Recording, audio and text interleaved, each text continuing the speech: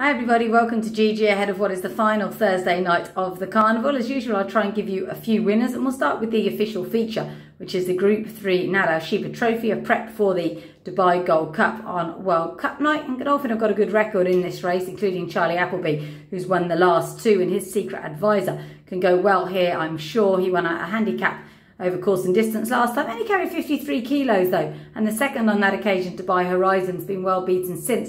So I'm going to take him on with a lightly raced sort called Spanish Mission, who is a Group 3 winner in the UK. He then went over to America, won the Belmont Derby. Haven't seen him since that race, which was in September, but David Simcock, who has had a fantastic carnival, did say that Dubai World Cup night, probably the Shima Classic, will be his main aim. So although this is his prep, I think he'll go quite close, particularly because he's getting a couple of kilos off his rivals.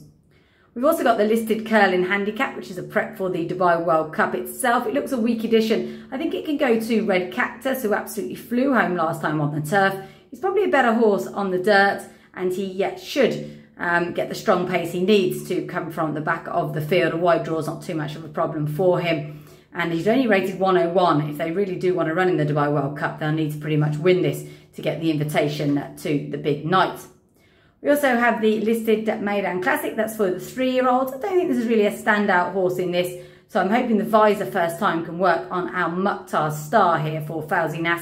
He was a non-stayer, I thought, last time over 1900 metres. Prior to that, he did win a maiden over this course and distance, so he's my pick there. We've got two divisions of a 10 furlong turf handicap, and Star Safari for Charlie Appleby will be all the rage in the first division.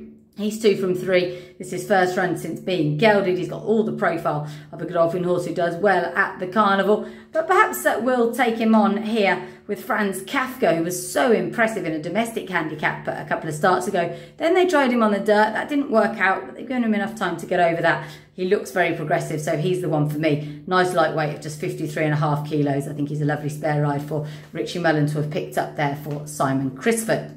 The second division of this handicap is race number 7, and although American Graffiti won well last time, beating the Jabba Ramadan trained GM Hopkins, I'm going to take GM Hopkins, who's better off at the weights, to reverse the form. It was a good effort from him. He's a horse who comes on with his runs, and Jabba's horses weren't quite right perhaps in the first part of the season. They're running a lot better now, so I'll go for him for a mild upset in that.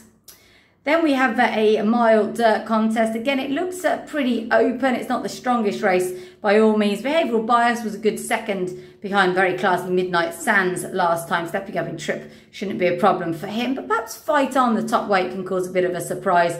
He goes for Doug O'Neill, who's also had a really good carnival. And this fellow is better on at the weights with Plata Oplomo, who beat him last time. So that is the dirt handicap.